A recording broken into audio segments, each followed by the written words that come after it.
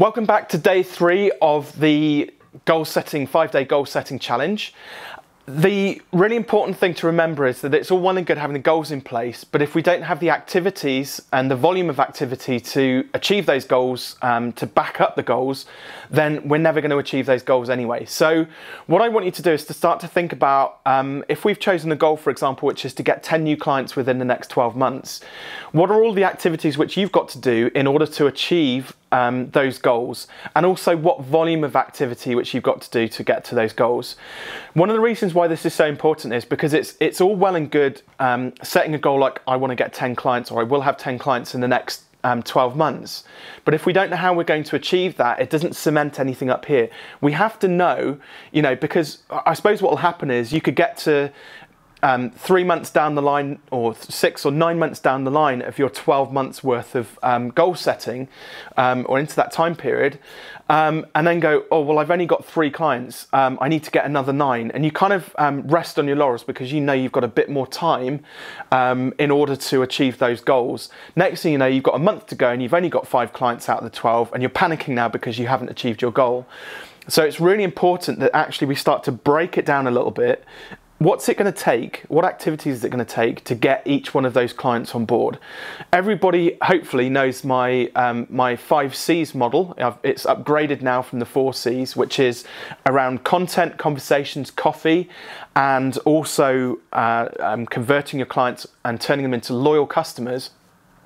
But what's really important is that we know the volume of activity it takes of each one of those small activities to achieve that one sale, getting that one extra client on board, and to measure it on a regular basis. So for example, if we want to get 10 new clients in the next 12 months, if we know that we have to sit for example 5 consultations to get each one of those clients, we know that we've got to have 60 consultations over the course of the next year. That roughly equates to just over 1 consultation per week. So you can put a slot now, and we're going to talk about default diaries a bit later on, but you can put a slot into your diary on a weekly basis which says consultation. If you need more clients than that and more consultations than that, you have more consultations per week. If you need fewer than that, you can do one every fortnight, or one every 3 weeks, or whatever it looks like. But this is where it's really important that you start to understand the mechanics of your business. We can't just focus on the sale at the end of it, because we will just wait and hope that it happens. We have to focus on what are called the lead indicators. So how much content you're putting out regularly, how many conversations you're having regularly, how many meetings, sales meetings you're having regularly, and are you hitting those metrics on a weekly and monthly basis? Because what will happen is if you reach a point where you stop hitting those metrics, all of a sudden you get probably an uneasy feeling. I've fallen behind on the consultations which I'm doing, so I need to up my game a bit.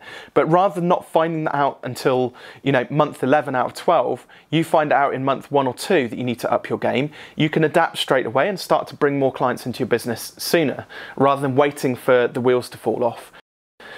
So that was day 3 of the 5-day goals challenge. Make sure you come back tomorrow. We're going to be talking about setting some income-based goals, which is going to revolve around how much you price your products at.